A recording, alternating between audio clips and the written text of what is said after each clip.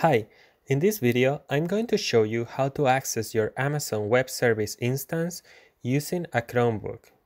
First, make sure your instance is running. Then, go to Settings and activate Linux on your Chromebook.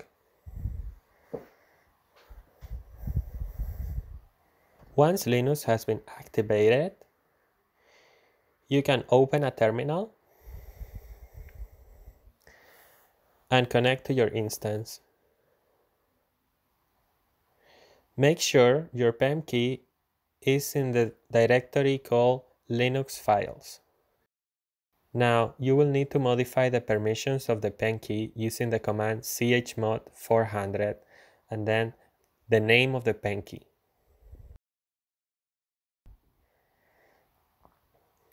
Then connect using the command ssh-i, then your PEM key,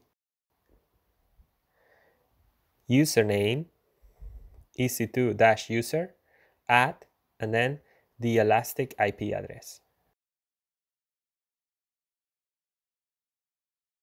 Hit enter. And now you're in your instance. You can see your files using the command ls. You can close your instance using Ctrl-D.